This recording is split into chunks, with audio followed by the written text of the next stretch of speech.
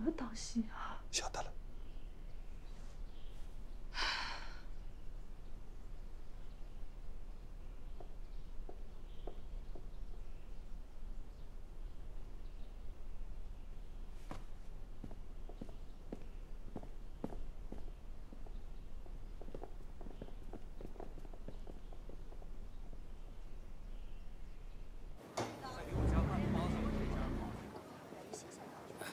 几位大哥，谢了，谢了，再会，回去吧，回去吧。再会。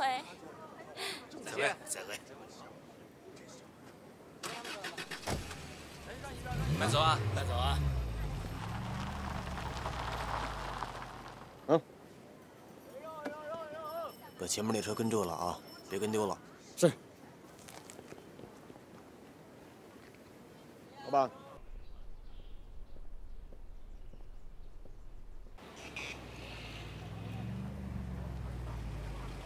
老潘，老潘，上车。走不了，局长要见你，上车。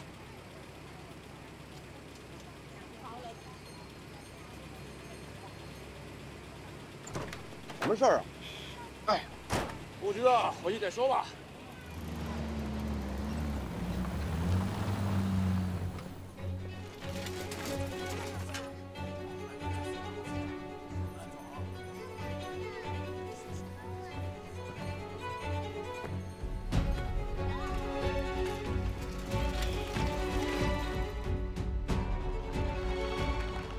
中国的革命是伟大的，但是革命以后的路程更长，工作更伟大、更艰苦。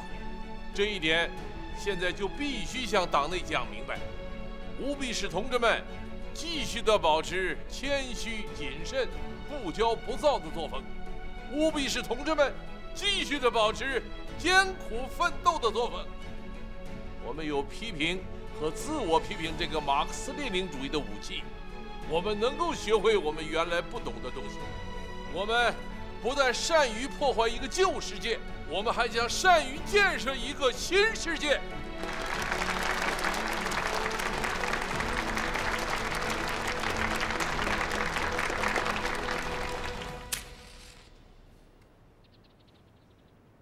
陈毅同志，你还记得我们两个是什么时候相识的？1928年春在井冈山。 距今整整是21年了，21年，人人都知道井冈山是朱毛会师。实际上，朱毛的后面还应该加上一个陈，就是你陈毅同志。当年朱毛会师庆祝大会，那就是你主持的嘛？这个主席还记得呀？历历在目啊！湘赣边界第1次代表大会，我是边界特委书记。 你是军委书记，你带回的9月来信，我是一直记在心上。那个时候我才20多岁，很不成熟。岂止是你不成熟，我们的党、我们的军队都不成熟嘛。是。陈独秀创建了党，但是他不搞军队，结果蒋介石一叛变，我们就吃了大亏。大革命失败了，为了生存，我们搞起了军队，但是怎么搞？ 怎么处理党和军队的关系？当时大家都不清楚。那个时候敌人太强大了，我们随时都有被消灭的危险。但是我们咬紧牙坚持下来了。经过不断探索，我们找到了农村包围城市、武装夺取政权的道路，确立了党指挥枪的原则。这才有了今天的胜利嘛。今天。 我好像又回到了21年前，又面临着当时的那种困境。美国有人预测说，我们共产党进了大上海，不出3个月就要退出来。现在我们接管上海、管理上海，是对我们在大城市执政能力的考验。这又是一个新的战场。陈毅同志啊，中央考虑让你当上海的市长。 这个担子可不轻啊，主席，你是了解我陈毅，不怕滚的。上海和南京不同啊，上海是金融中心，是西洋化的城市，我们不能按照常规去管理。这里的水很深呐，但上海一战关系新中国的命运和前途，只能胜不能败。主席，陈毅一定不负重托。你记住，中央是你的坚强后盾。中央已经决定调陈运同志为中央财经委员会的主任，统管全国的经济。他是上海人，在接收沈阳中积累了很多的经验，你要多向他请教。我知道了。另外，中央和华东局还给你配备了一个强有力的政府班子，这是一份人事安排名单。曾山、许地新、顾准、陈木负责财经工作，文教方面夏衍、范长江，政务有周林，公安系统调了李世英，加上一直在上海工作的刘晓，还有你的老伙计陈皮显，还需要什么人？你尽管提，中央尽量满足你。有毛主席和党中央的正确领导，我陈毅一定和上海人民一起努力工作，坚决打赢这一仗。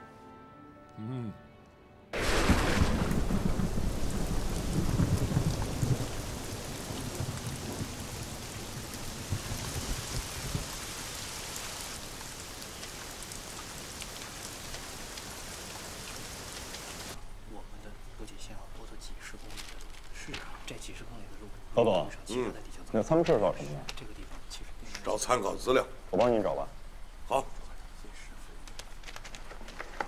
陈老总，到我办公室找什么呢？哦，张参谋长，你拿了这个是什么材料？渡江作战的资料。我要的就是这个。小陆，到这儿，拿着。哎，这不能带走啊！这些资料我要汇总分析，形成文件，好让粟副司令回来之后，对咱们全军现阶段的休整给养工作有个全面的了解。正好嘛，这个样子。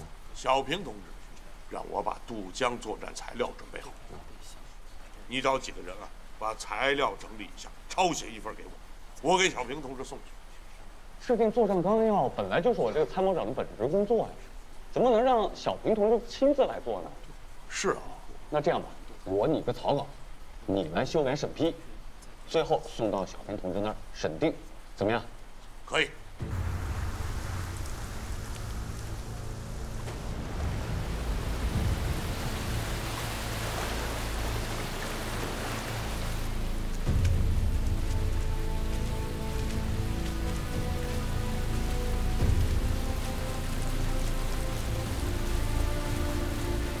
老总，雨势不停，江水会持续上涨的，我们要赶紧渡江，持续下去的话，难度会更大。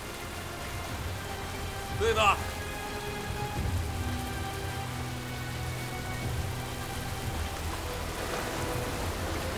我们回去吧。走。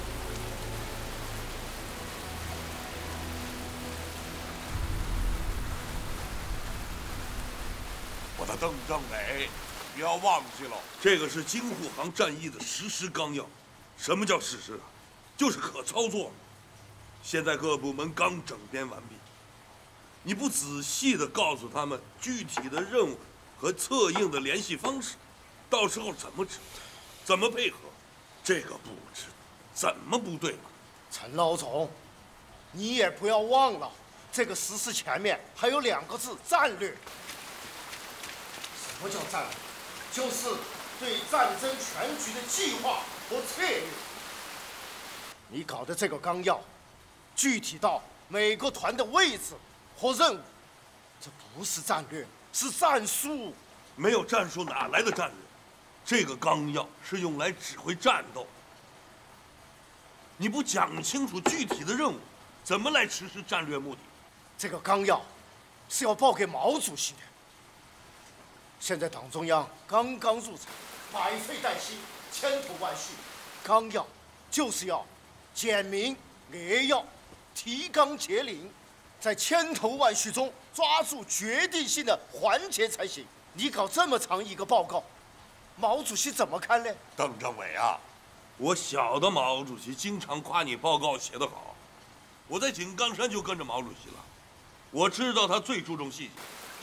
细节决定战争的胜利，细节决定战士的生命。没有细节，叫什么纲要？陈毅同志，你这是抬杠，你不是军长、师长，你要站在总前委，甚至站在中央军委和毛主席的位置上来考虑京沪杭的战略。我们是统帅部，要有全局观念。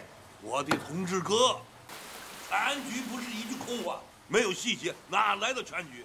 这是很简单的道理。报告，什么事？老总，张参谋长要重要情况报告。啊，陈老总，你先冷静冷静，我一会儿去找你。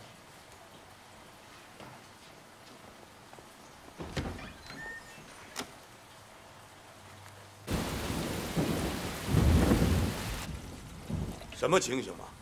刘司令员打来电话，询问纲要的制定情况。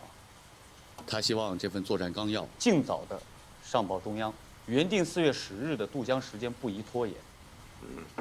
刚才你和邓政委，是不是对纲要的草稿有些意见不一致啊？不是不一致，是完全不同。草稿嘛，本来就是用来商讨的，想法不一样也很正常。邓政委说，纲要要讲战略，抓决定性因素。我们那个叫战术，不行哦。哪个说不行了？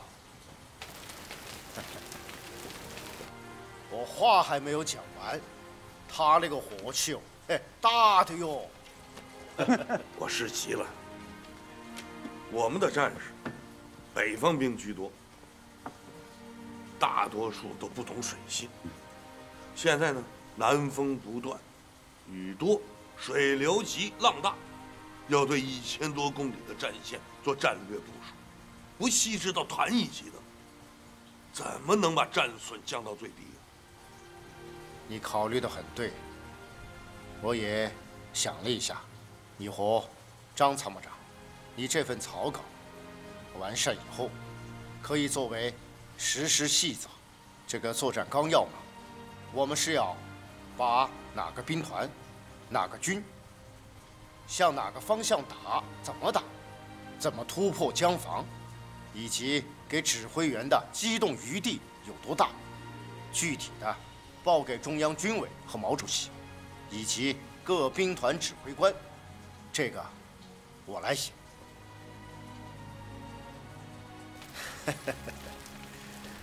你们这份纲要啊，给我打了一个很好的基础。那你可要抓紧了，刘司令员催着要纲要了。你看看，这个急性子啊，我连夜写，行不行啊？好好，熬夜辛苦，来喝茶。经总前委同志们商议，我们把渡江作战纲要确定为京沪杭战役实施纲要。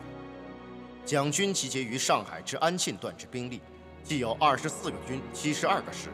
我们此次渡江，要以我第2、第3两野战军全部，以歼灭上述全部或大部蒋军，占领苏南、皖南及浙江全省，夺取京沪杭，彻底摧毁国民党反动政府的政治经济中心为目的。小平对渡江作战的部署很好啊，就看马上开始的国共和谈的进展了。我们既然对划江而治没有兴趣，李代总统也不会轻易接受我们的条件。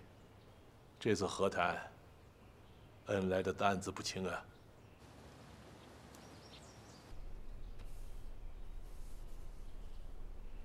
可卿啊，这次叫你来，是有一件非常重要的任务想交给你，不知你是否有信心？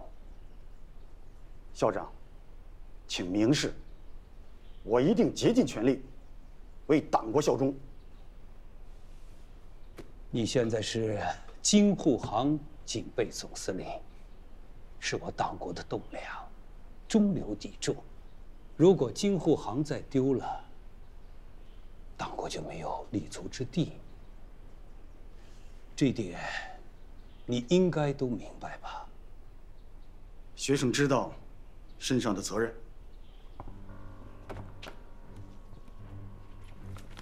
在这1800公里的长江沿线上，我们一共部署了115个师，70万人，由我统领75个师，45万人布防于江西湖口至上海间800余公里的地段上。白长官呢？白长官统领的40个师，25万人，布防于湖口至宜昌近1000公里的阵地上。同时呢，海军海防第2舰队和江防舰队辖舰艇120余艘，分布在长江的中下游。空军4个大队，280余架飞机，分置在武汉、南京、上海等地。他们的主要任务是支援陆军扼守长江防线。毫不夸张地说，任何力量都无法突破。你真的这么认为吗？看得出来，你刚才说的话连你自己都不相信，是吧？长江千里江防，防不胜防，根本阻挡不了共产党势如破竹之势。这次让你来，首先要让你保持头脑清醒。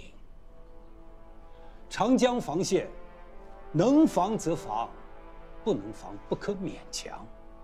把所有的家底都压在了长江防线上，那就得不偿失了。校长，您的意思是？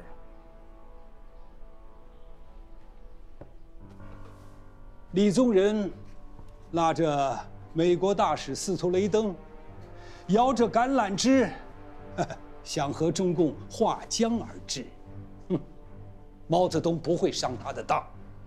既然共军一定要打过长江，那为什么不把我们的防御重点放在上海方面呢？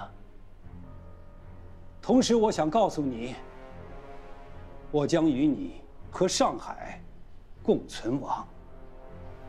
学生明白？不，你还没明白。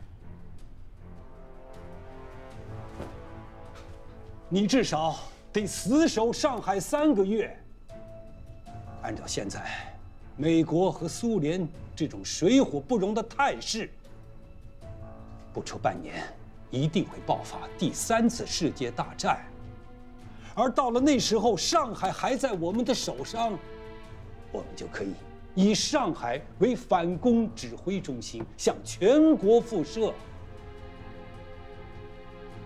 现在你该明白了。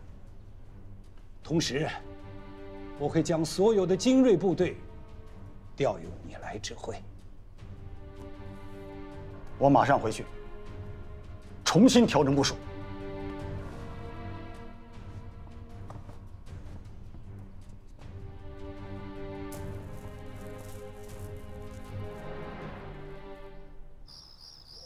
还人了哈！从上海辗转到香港，再到北平，这一路还顺利吧？顺利，有诸军帮忙，很顺利啊！谢谢。请坐。好，坐。哎呀，润之先生啊，我呢匆匆忙忙的赶来北平，不为别的，我就是来向你请教2件事情。请直言。好，我直说了啊。我记得民国34年你给我讲过，啊，你说民主是跳出历史周期率的新路，只有让人人都来监督政府，政府才不敢松懈，只有人人都来负责，那才不会人亡政息，对吧？所以我请教啊，你的这个民主究竟为何物？那跟西方国家的民主有什么区别？民主，顾名思义，是人民当家作主啊。我们奋斗了20多年，牺牲了那么多同志，夺取了政权，为的是什么？为的就是让这个政权更好地保障人民当家作主的权利，让这个政权做出的所有重大决策能够代表和符合最广大人民的根本利益。那你打算怎么做呢？在共产党领导下，各个政治党派和无党派民主人士用协商的办法建立一个新的国家，用协商的办法解决好国家的问题，大家同舟共济，肝胆相照，互相监督，共同办好国家的事情。我相信，这种协商民主必定会成为我们的一项政治优势。好，那现在南方各省那是中国的工业中心啊，尤其上海嘛，那是中国面向全世界的一个窗口。可是现在长江两岸陈兵烈烈，我们如何能够尽可能的让这些基础工业的城市完整的保留下来呢？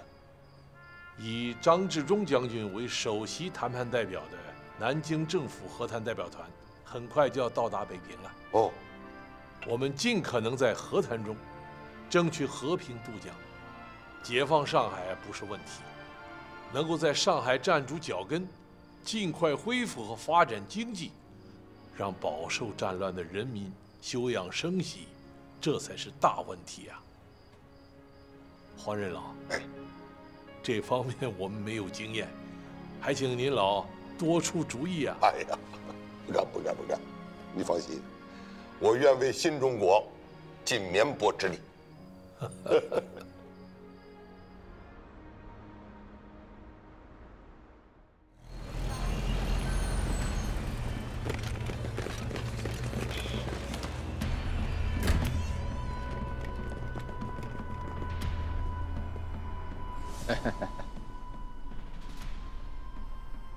丁秘书，您这是？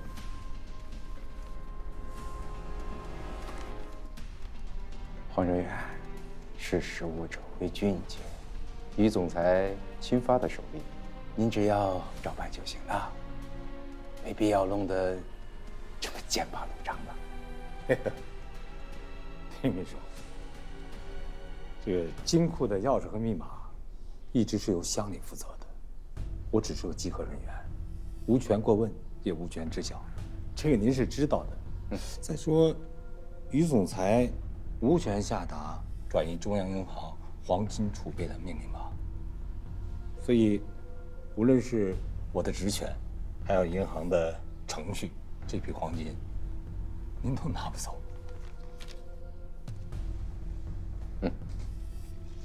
您身处名门，周旋于上层，不该不懂吧？啊？这批黄金到底是于总裁要转运的，还是另有他人？谁呀？谁要转运？你我都是国府的小角色，没有必要为了一些和自己不相干的事丢了性命。呵，这阵势够大的啊！黄专员，你行啊，不仅得罪了保密局，还惹上军部了。就是，你说我这……哎，这区一个银行的专员，怎么得罪你了？黄专员，这件事你拦得了一时，拦不了一世。好自为之吧。哎，丁秘书，这个您拿好。哎，这就走了？是。唐司令，怎么办？你看这架势，还能运得走吗？该死的黄金，走吧。撤，动作快点。这人谁啊？永军的秘书要转移黄金，毛人凤知道你掩护黄老离开上海，火冒三丈，下令保密局要逮捕你。外面是我们的人，你立刻跟他们走，再晚，毛森的人就到了。这个事儿我能应付。现在当务之急是你要帮我把一个人送出上海。谁呀？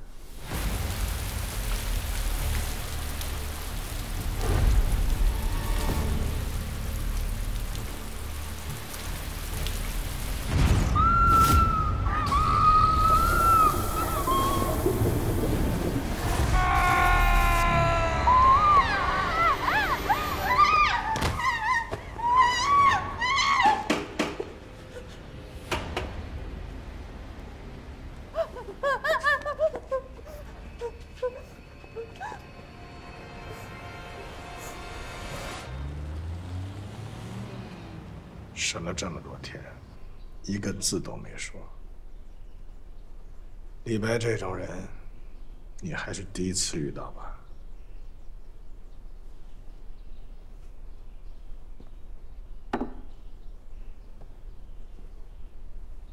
所以绝对不能答应共产党的条件。李白这种共党的铁杆分子，绝对不能放。放了他，我这辈子都不得安生啊！他可不简单。从一个大字不识的贫困农民，到驾轻就熟的运用汉字英文，掌握通信技术，改装电台，发出数份转变战局的关键情报。共产党会倾全部力量救他出去。他与谈判而言是个筹码。是个筹码，就好好用。怎么用？裘慧英疯了，我们把她放出去作为诱饵。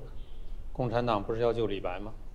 他们不会看着李白的老婆孩子不管，只要有人接近裘慧英就抓。那黄敬武呢？徐子，你是真要抓他吗？黄炎培虽然走了，可他另外2个儿子还在国府任职，并且是不可或缺的人才。我怕闹到最后，总裁会把抓他们兄弟的恶名扣到你头上。哼！还有就是这个黄敬武，他最近遍访工商界，千方百计的想把汤恩伯要运走的黄金扣下来。我要不要找他谈谈？留他一条命，黄金交给你。他连汤恩伯的枪口都不怕，凭什么跟我们谈条件？江一，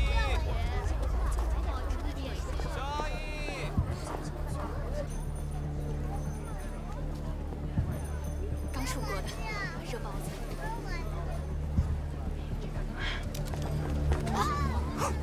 你怎么抢我东西呢？行了，给我！别发疯了，行不行？啊！走回去，走，走啊，走，走啊！别发疯了啊！跟我回去，走，走。干什么呢？陈队长，起来！别闹了，我有话问你，跟我来吧。干什么呀？我跟潘队长说了，这个女人一步也不能离开。滚！走。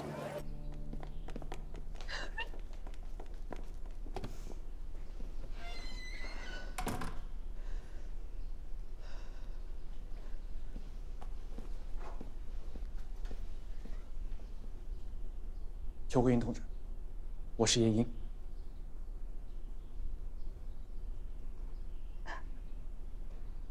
李白怎么样？我们会全力营救，你放心。我见过他，他伤得很重。当务之急是你和孩子必须马上离开上海，毛森的人盯着你们，太危险了。我不走，我疯疯傻傻的，他们不能拿我怎么样。如果他们打算对我下手，那也就是说，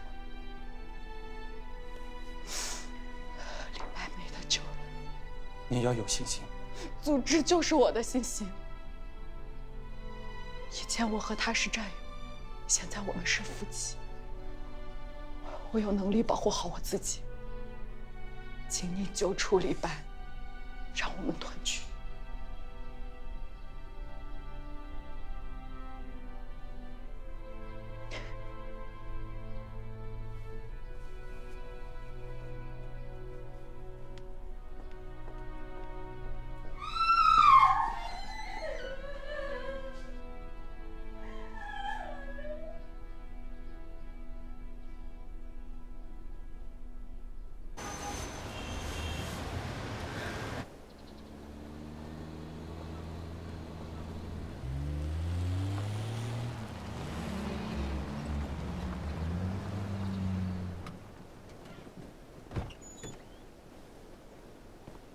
欢迎，大使先生。你看上去很不好。是的，大使先生。北平的和谈真的是非常的不顺利，共产党要我们交出管理权，并且他们表明无论如何都要跨过长江。我弄不明白，为什么你们政治家都这么自信？大使先生。我可没有你说的那么自信，我现在就是想维持现状，可是我做不到，所以我需要您的支持。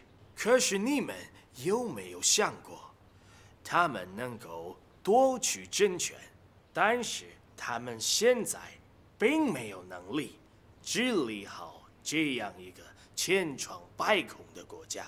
你应该让和谈代表告诉毛泽东这个道理。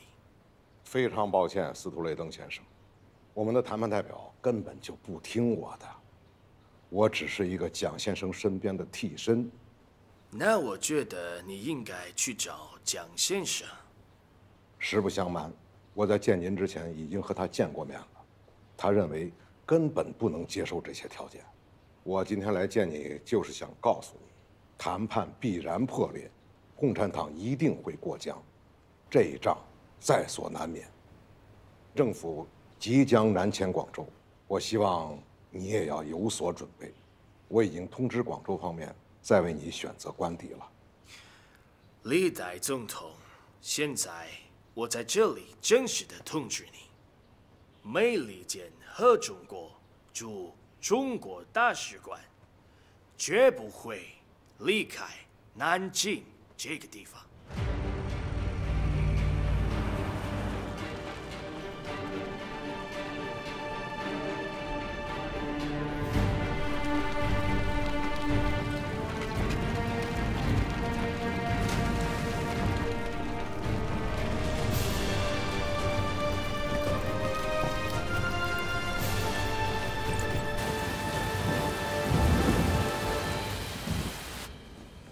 邓政委，郭化若来电。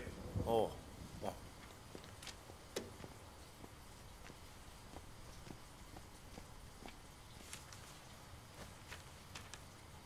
党中央限定南京国民党政府20号之前给答复，今天已经20号了，他们还没有消息。雨要是一直再这么下去，刘伯承、粟裕、谭震林他们过江的压力就非常大。你的想法呢？李宗仁和谈蒋介石捣乱，他们两个关系不好，但在拖延我们过江这件事情上倒是很默契。1000多公里的战线，各部门不可能等齐了再过。依据现在这个情况，我的意见，能过江的先过江。总前委请示，允许部分部队依据作战的实际情况，先行渡江。和谈的情况不容乐观。渡江总前委的提议值得考虑。这么长的战线，统一作战，很容易陷入被动啊。主席老总，李宗仁拒绝签字，国共和谈正式宣布破裂，国民党和谈代表团已经解散。这是意料之中的事。本来和谈失败了，可是那些参加和谈代表团的朋友，我们不能抛弃。对张治中、屈武等人，我们一定要做到仁至义尽呐。主席放心，正在做他们的工作。谈判破裂，罪在国民党反动政权。天降大任于斯人也。回复渡江总前委，我中国人民解放军即刻过江。朱老总，您下命令吧。有的。按作战计划，有序出发。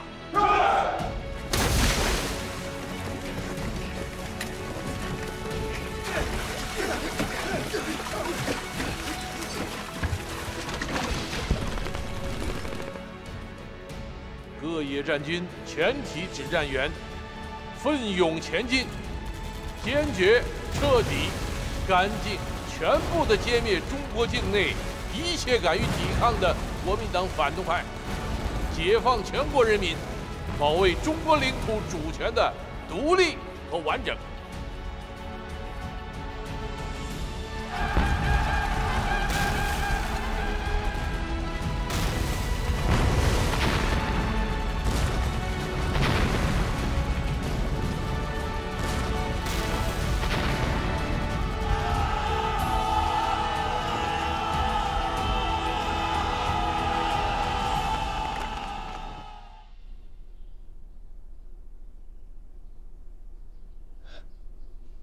父亲，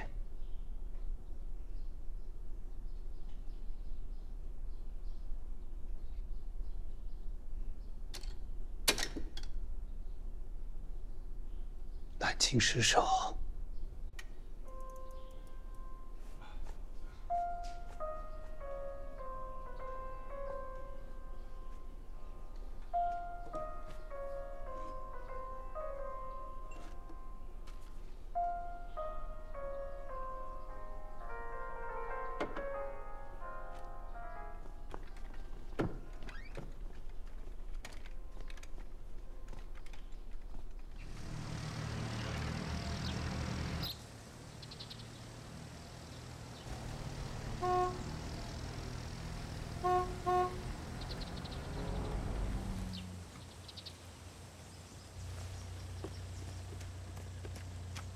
报告，中央来电。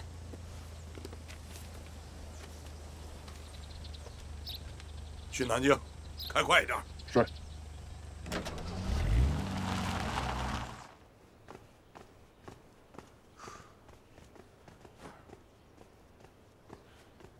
邓政委。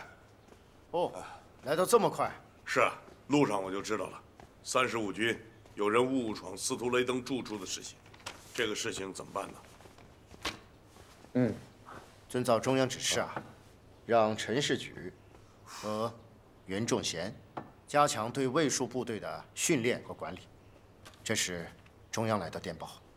早都规定了，这各国的大使馆、公使馆、领事馆，还有其他的外交机构，一定要予以保护。没有特许，不得进入室内检查。这一次南京的事情，要属实。可以认定为违纪的行为，予以查究。外交无小事啊，这件事刚刚发生，西方的媒体就开始通过广播和报纸提出抗议，说我们的部队严查盘问大使，罪名够大哦。只不过，我们原计划1个半月的渡江作战，3天就搞完了，入城纪律落实不到位，难免要出乱子。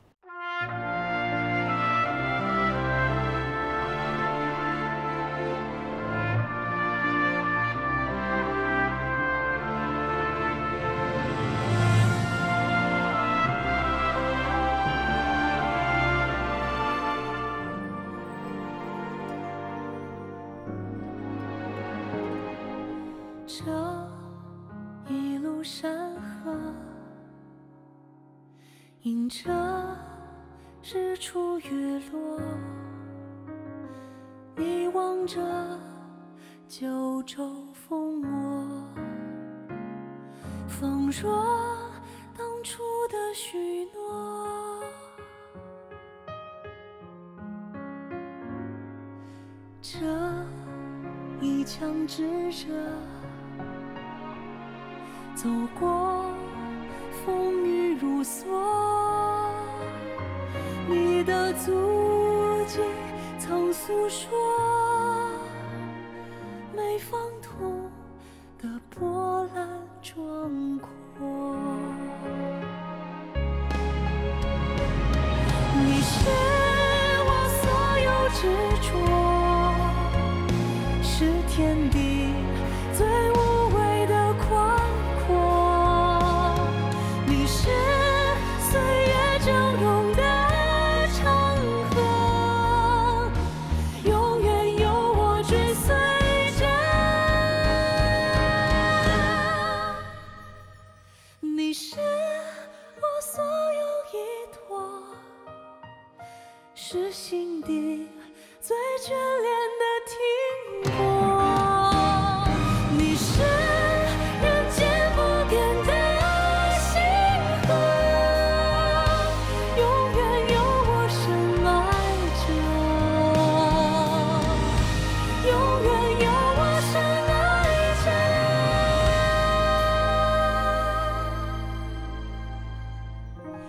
永远有我深爱着。